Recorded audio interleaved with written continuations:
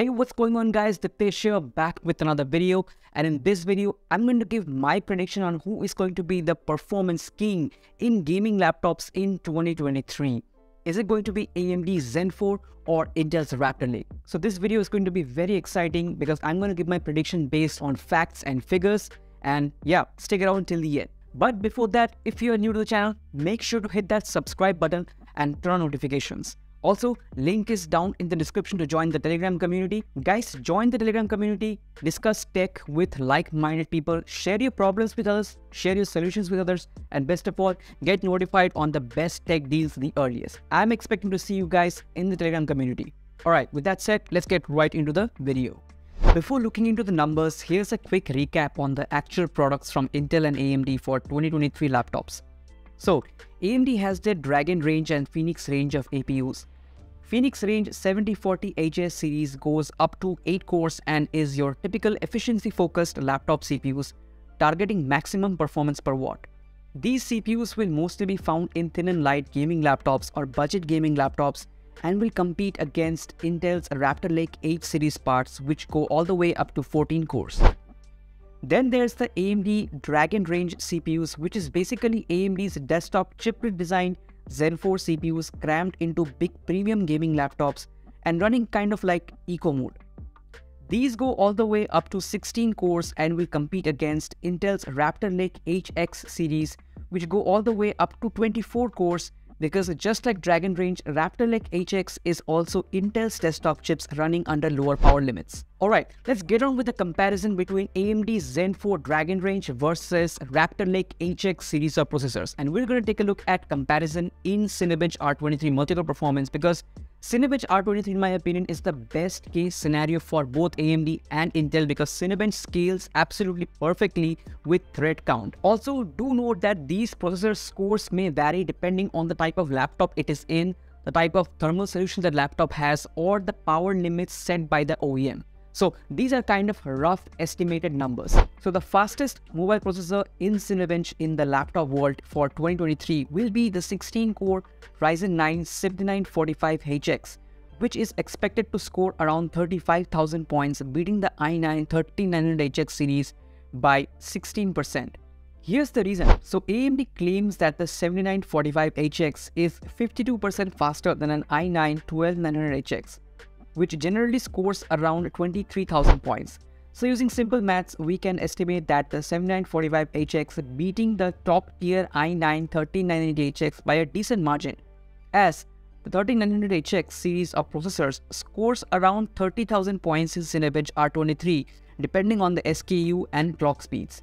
Next up is the 12-core Ryzen 9 7845HX versus a 16-core i7-13700HX. Now, we don't have the leaked numbers for the 7845HX in Cinebench, but since we know that Cinebench scales almost perfectly with thread count, we can estimate that based on the 25% fewer threads and slightly lower clocks than the 7945HX, the 7845HX should score around 25,000 points.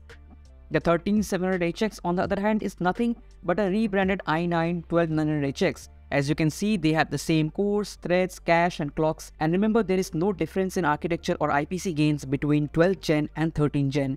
And so, the 13700HX should score around 23,000 points, thereby lagging behind the 7845HX by 8%. On a side note, we do have leaked number for the 12-core 7845HX in PassMark multi-core, where it's trailing the 24-core i9-13980HX by only 11%, while using only a peak of 75 watts versus 157 watts consumed by the i9-13980HX.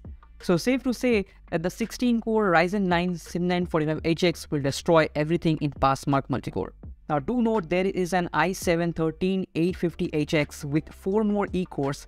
Not sure how this would scale in Cinebench, but it may just match the 12-core 7845HX, but we may not see this CPU widely available because this configuration does not exist in the desktop lineup. Alright, now coming back to Cinebench, we have the 8-core Ryzen 7 7745HX up against the 14-core i5-13600HX, and it's a tie essentially. The Ryzen 7 7745HX numbers were leaked a few days ago in Chinese website called Bilibili, while the 13600HX is nothing but a rebranded i7-12700H as you can see from the specifications. The 6-core Ryzen 5 7645HX core can simply be calculated from the 25% lesser thread count compared to the 7745HX and slightly lower clocks.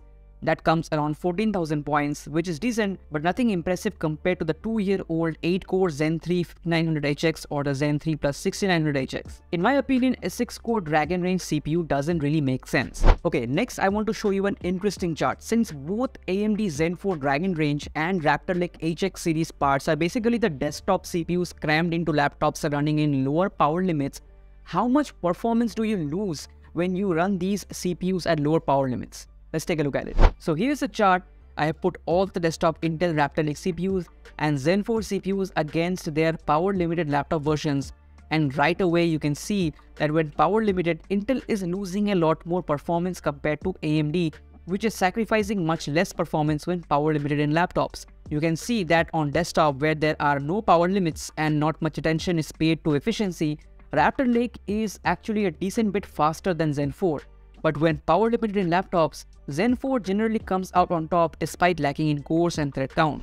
This observation is well supported by AnandTech's power scaling comparison between the 13900K versus the Ryzen 9 7950X, where you can see that the Ryzen 9 7950X loses much less performance at lower power limits versus the 13900HX, which is losing much more performance at lower power limits.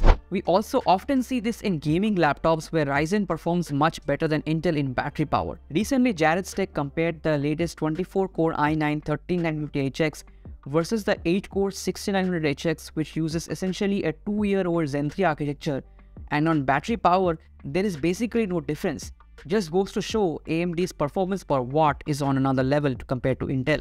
Okay, now let's compare the more acquirable and sort of more practical AMD's Pheonix range 7040HS series with Intel's Raptor Lake H series processors. So here the Ryzen 9 7840HS Cinnamon score was leaked in Bilibili and it scores just under 17,000 points.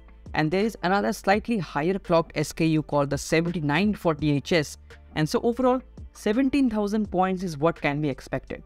These new 8-core Zen 4 parts are actually a decent 25% faster than the 8-core Zen 3 Plus parts from a year ago, while using less power as well. Now this is compared against the 13th gen 14-core i9 and i7 parts, which only differ among themselves based on clock speeds.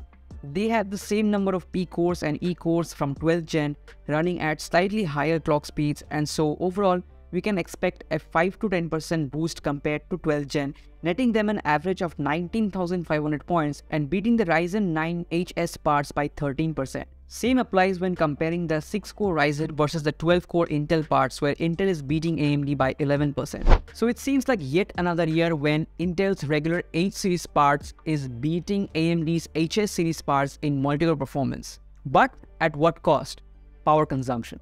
When we take a look at the power consumption, the AMD HS series parts consume far less power than the Intel H series part. The HS series parts from AMD are built on TSMC's cutting-edge 4nm node and have a configurable TDP between 35 watts to 54 watts, but might spike up to 65 watts in certain laptops, while 13th gen parts can go almost double up to 115 watts. Guys, I always say that performance is already good enough.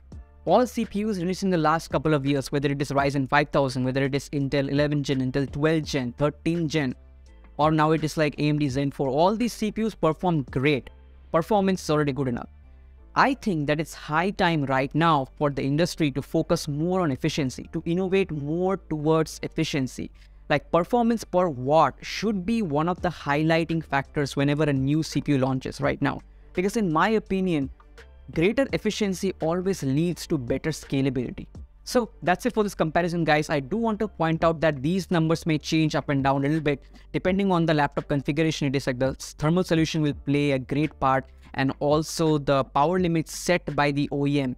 But I also showed you, scalability numbers, like how the scaling characteristics is between Intel and AMD when you lower the power limits. How do they perform? Also, I did not compare single core performances in a bench. That's because single core performance in both Zen 4 and Raptor Lake is great. You should be expecting above 1800 points across all the SKUs depending upon the single core clock speed. So basically, it should be the bottom line should be like most of these CPUs should be scoring at least 1800 points, and depending on the higher clocks, it'll go higher. On a grand scheme of things, single core performance is already great on both AMD Zen 4 and Intel Raptor Lake. You will not have any problems with single core performance. It all comes down to the multi-core performance that is different between the two platforms, and that is what's more important when we get into these high-end, high-performance gaming laptops.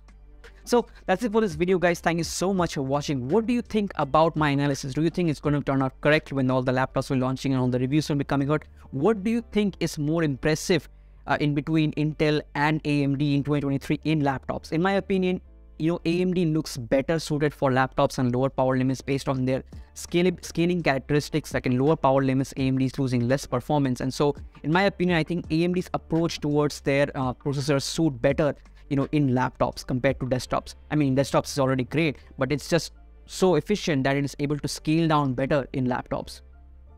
So what do you think? Let me know, guys. And also make sure to hit the subscribe button and turn notifications. Also, guys, join the Telegram community. Yeah, take care, and I'll catch you in the next one. Peace.